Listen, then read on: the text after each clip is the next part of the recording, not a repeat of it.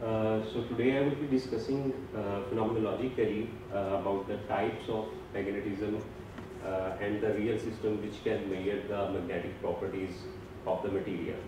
Then we will go to the central labs and perform the demonstration on one of the systems. Okay, discussing about type of magnetism, how a magnetic material will behave in a magnetic field determines the type of magnetism inside the material. There are 5 categories which are diamagnetic, ferromagnetism, paramagnetism, anti-ferromagnetism and ferrimagnetism. Talking about diamagnetism, diamagnetism is the fundamental property of every material, but it is a very weak property. So what happens in a diamagnetic material, all the magnetic moments of electrons are oriented so that they cancel one another. Okay, so they cancel one another and the system is left with no net magnetic moment.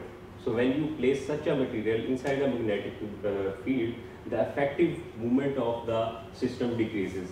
This is what we call the diamagnetism.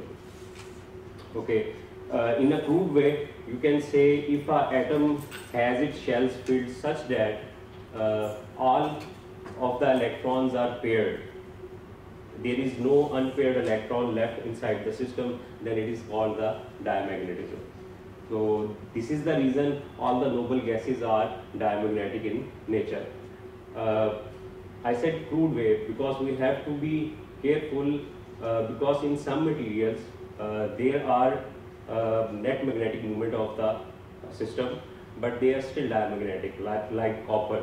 Copper has a configuration like 3d10 4s1, so there is one unpaired electron inside the copper, but it is still diamagnetic. This is because other players comes into the play inside the copper, like metallic bonding of the electron inside the system. So apart from noble gases, hydrogen, the atomic molecule, or nitrogen, they are also diamagnetic in nature. Talking about paramagnetism, we have discussed it in detail. Paramagnetism occurs when there is partial cancellation of the net magnetic moments. So partial cancellation means that system has still magnetic moment. When this happens, the system could be para or ferromagnetic. In paramagnetism, the magnetic moments of all the system is weakly coupled to each other. So thermal agitations causes a random alignment of the system, as you can see in figure A. If there is no applied field, all the magnetic moments of the system are randomly aligned in random direction. So when you apply a magnetic field, what happens? A small fraction of these spins will get aligned inside the direction of the magnetic field. So in 1895, Curie experimentally observed that the susceptibility of these materials behave as 1/T. The behavior of this susceptibility, which is the variation of magnetization with the applied field, was unexplained until 1905, where Langevin gave his theory of the localized magnetic moment. Okay, so the examples of paramagnetism are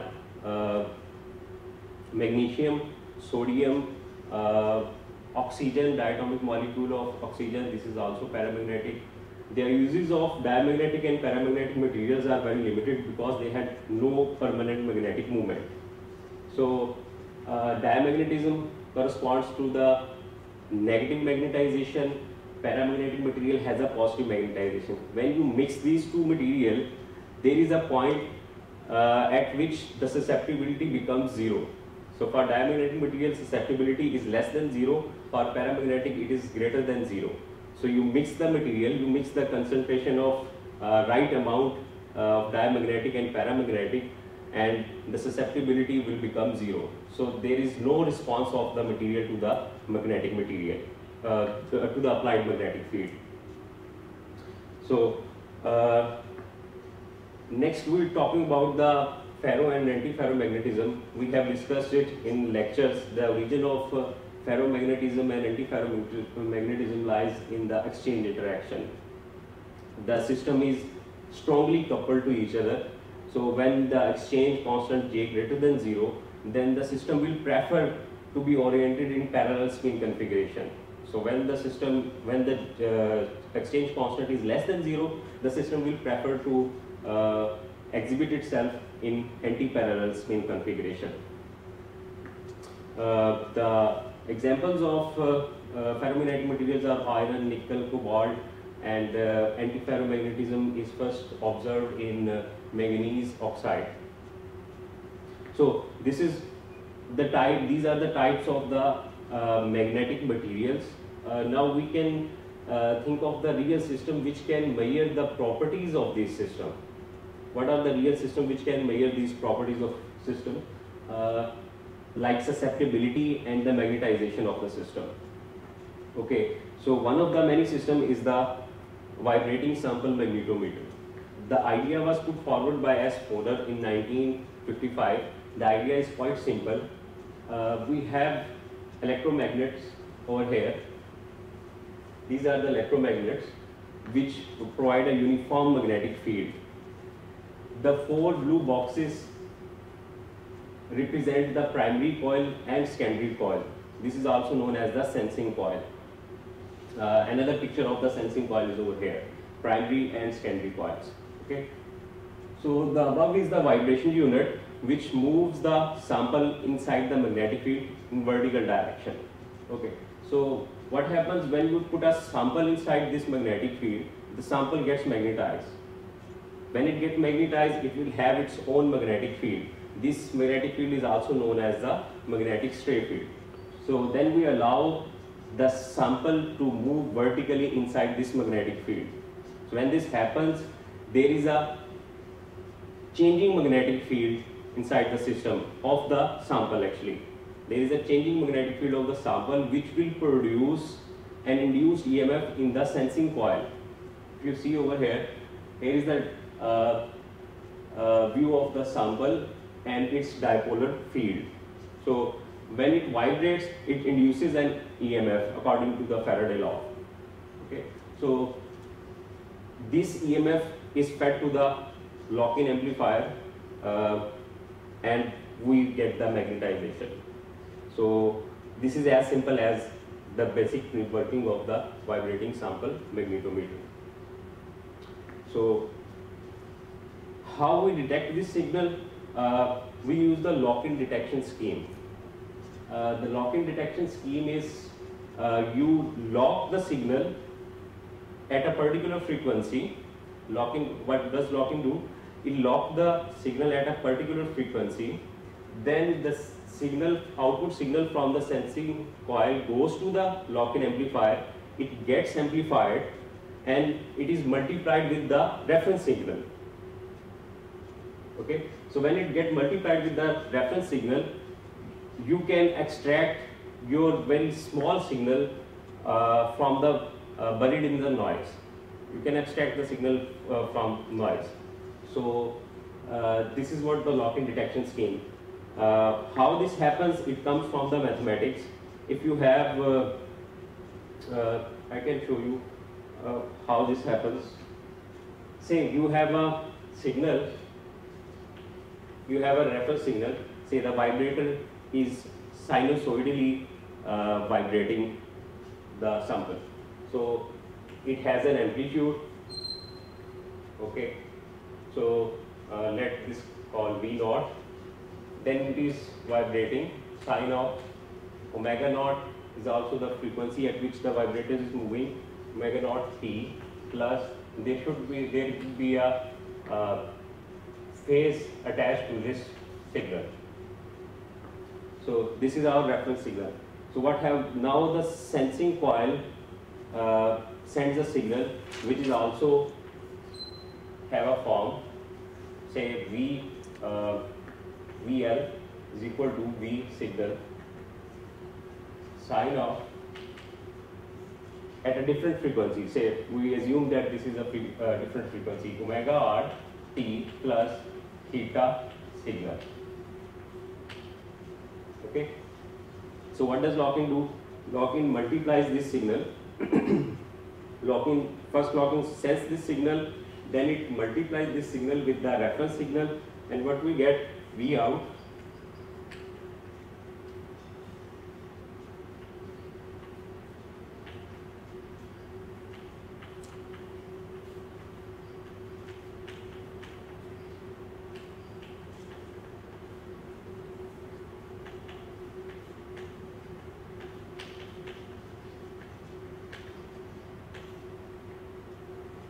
Okay, is it okay?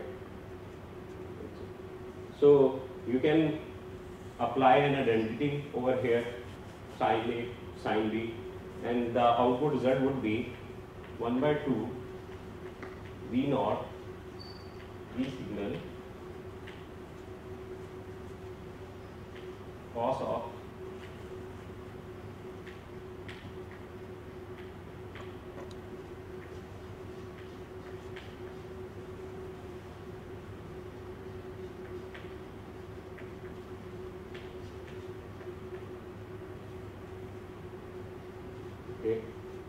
plus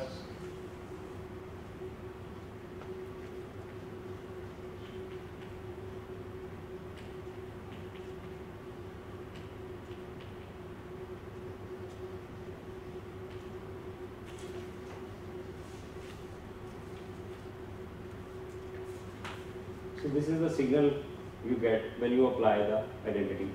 So this signal is then fed to the low pass filter. These are two AC signals, two different AC signals at a different frequency.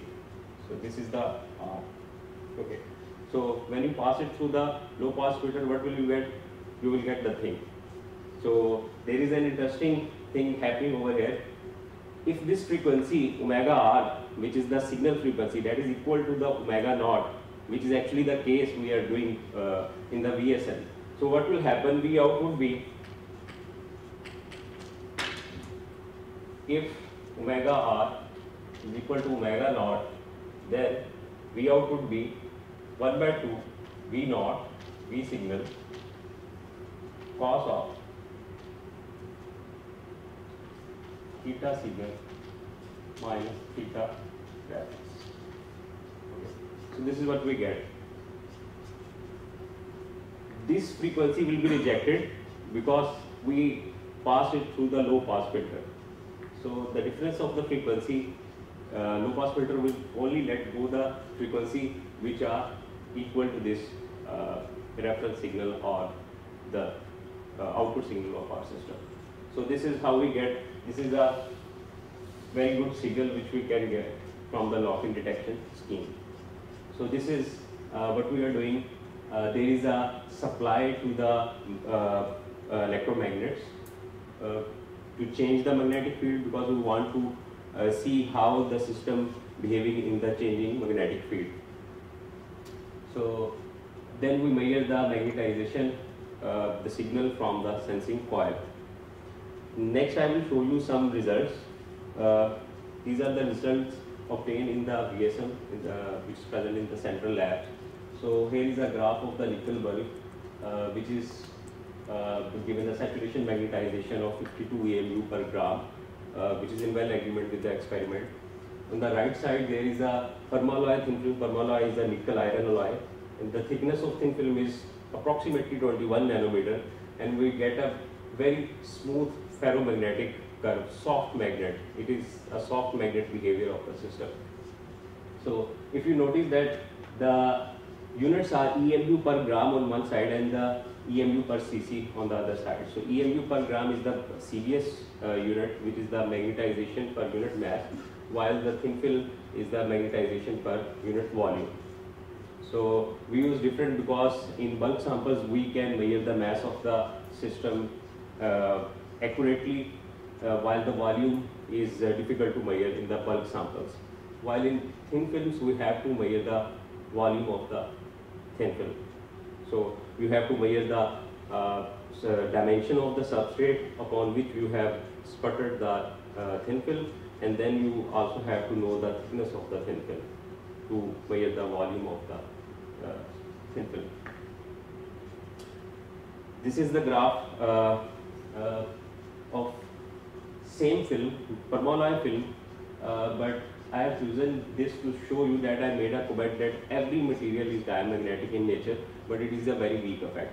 So you can see when the field is about 0.5 Tesla, which is 500 Oersted, the system is saturated. System is saturated about over here, about 10 Oersted, 20 Oersted field. System gets saturated. Then you increase the magnetic field. What happens? The diamagnetic response of the silicon tends to appear in the system. So what is the diamagnetic response? You apply a magnetic field in one direction and the movements start decreasing. So this explains the curve from here over here. This explains that you are applying a negative field and the magnetization is increasing. Same is over here. You are applying a positive field and the magnetization is decreasing. So this is the diamagnetic response of the silicon substrate upon which we have deposited our thin film. So you can notice the thin film is only 21 nanometer, while the substrate could be in 4 by 5 millimeters square. Okay, if you do not have any question, then we will go to the central labs and perform the demonstration on the VSM. Okay.